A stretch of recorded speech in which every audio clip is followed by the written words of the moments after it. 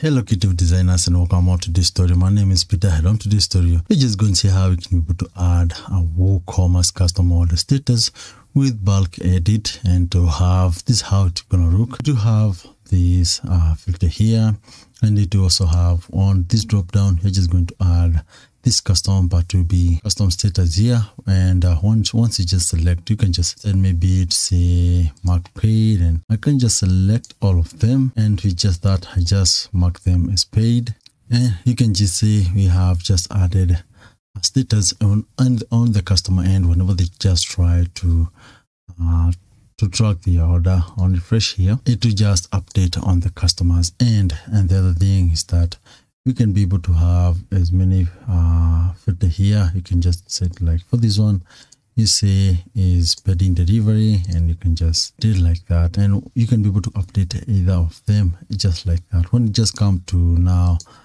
on the order add here, you see you can just add a new order here. Whenever you just want to add, you have these different custom order status here, which you can be able to select when just creating an order. That's the tutorial for today, and without further ado, let's just get into action and I'll show you how.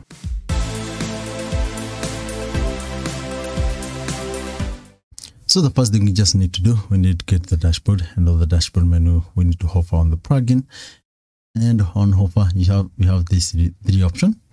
Select the second one because we need to install a new plugin that will facilitate for us to add this code.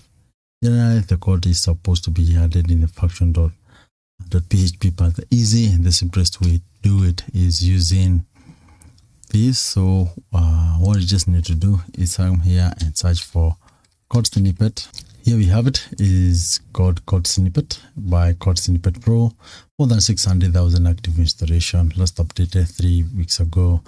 Just click install and remember to activate. I already have it.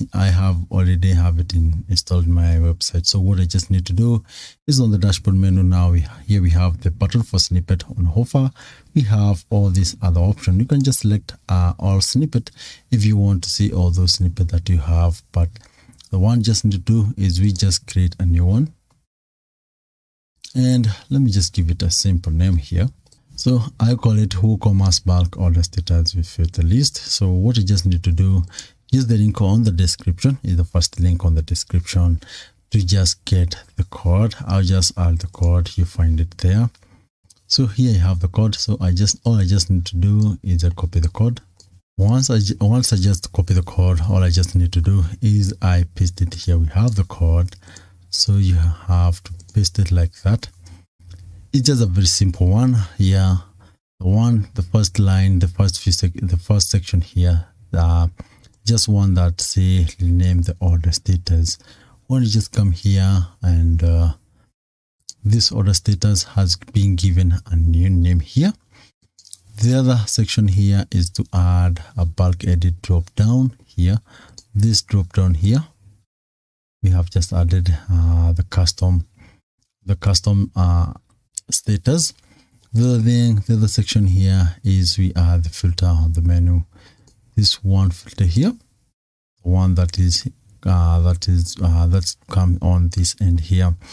So what you just need to do is we just save the changes. So with that, we have just saved and we have just activated, and with that we have just added the drop down and all that. What if we just want to change on the drop down, or what if we just want to rename either of it? So you just have to, maybe for this order completed, you can just say order received here, and also we had the one that was here, and we say order received like that. And once you just update, let me just open here on the page here, and I just go to the dashboard. So here we have the custom orders. Here we have the orders, so we just need to see the status if it has changed. So you see the one that is completed now, change the status to order received, and you also have order received here, and mark order as received. We have not changed the drop down, but if you want to change for the drop down, what you just need to do is you come and change this word here. Just very simple. where you can just be able to customize or just change the named order status. Remember to change for the filter menu here so that it can work very well with that. So what you just need to do now is we just have one new order. So let me just get the users which I have just added for the purpose of the demo. I only have admin, so let me just add an customer. So I just add user, and let me just demo mail. With that, I just add the user. So we are going to give the user a new order, and we're just going to see if all those features are going to work well. So I just open in an incognito window, and I just say, what I just need to do is I need to log into the dashboard. Let me just log in. So from here, you see we don't have an order already. We don't have an order. So I just need to go to the store, and I can press an order, and we can just see all the steps if they're working. So I just need to add this anchor bracelet. I add it to the cart, and I can just select another one here, product, and I can add it to the cart. So with that, we have the cart which is ready. So I can proceed.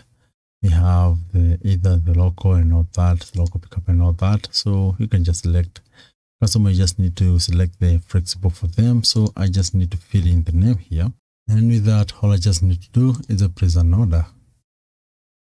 So I need to fill in some information there. So on my site, I don't have any valid payment method. So I just need to go to the setting here, and I just add payment, and I activate cash on delivery. I also did a tutorial on how you can be able to change this cash on delivery to something like invoice payment. I will include the link of the description. You can consider checking it out. It's a very helpful tutorial.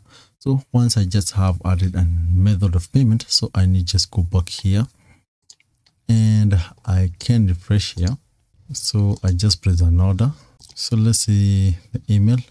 So now we can be able to see, here we have it.